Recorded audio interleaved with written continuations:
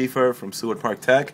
We are going to try a little experiment today. We are going to replace confetti with rose petals from with a confetti cannon. This was a request from one of our brides-to-be for her wedding. She said, you know, test it out, so that's what we're going to do today. We love creativity. We love trying new things. So, you know, enjoy. All right, folks, we have all we need here. We have the flowers. These are roses, rose petals that we collected from a wedding we did this weekend, so we didn't really have to pay for them. We have the confetti cannon itself. Then we have the tape that we need to tape the cap onto the confetti cannon. We have the cap itself, and we have the CO2 cartridge. This is what's going to give it the firepower it needs to shoot. Okay, so enjoy. We're going to load it up with rose petals, and then we're just going to shoot it out, see what happens. We've never done this before. The bride-to-be that we spoke to was very creative, so she gave us a lot of ideas. This is one of the ideas, but we've just never tried this out. So we're going to try it out for her and get some good video and you know, just show her what it does, you know, what happens. Okay, so enjoy. As you can see, the confetti cannon is almost fully loaded. We've loaded it up with about a dozen roses, a little less than a dozen roses.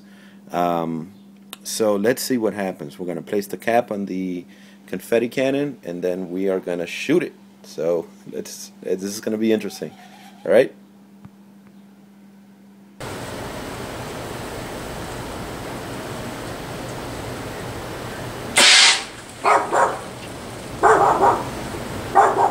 Okay, as you saw, it was a success. I put the petals in there, and it shot for approximately 10 feet, which, you know, it's a really good distance. Okay, so I think we're going to use this at our wedding. Can't wait to get video, but the experiment worked. It looked really pretty. It looked really nice.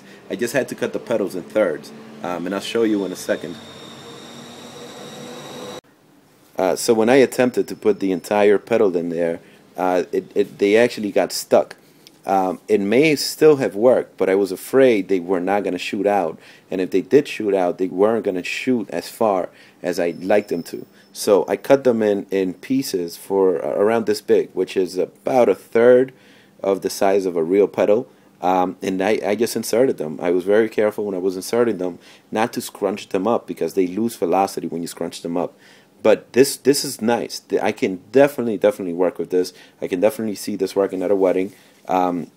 So I'm going to send this to the bride-to-be, and let's see what she thinks. Okay, so hope you enjoyed our little experiment. If you have any ideas, please you know, send them in to us. We'd love to try it. Thank you.